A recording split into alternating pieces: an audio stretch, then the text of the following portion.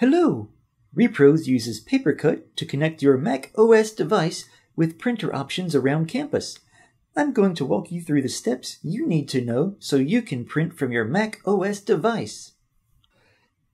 First, make sure you are connected to an eduroam network. Next, you need to add the network printers you want to use. In the Apple menu, select System Preferences. Select Printers and Scanners.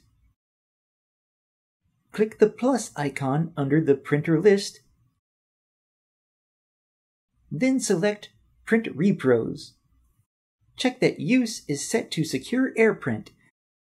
If not, disconnect from the network, reconnect, then try again. Once everything looks correct, click Add. You are now ready to print. Open the content you want to print. The way you print depends on the application you're using. The steps you'll normally take are to select File, then Print.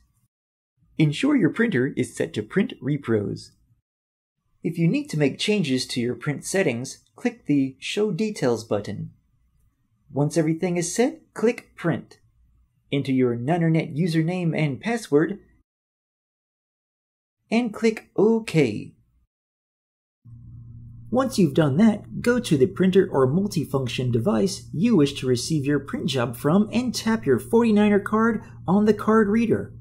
Select the job you wish to print from the print queue, tap Print All, then select Use Personal Account, and tap Print to release your print job.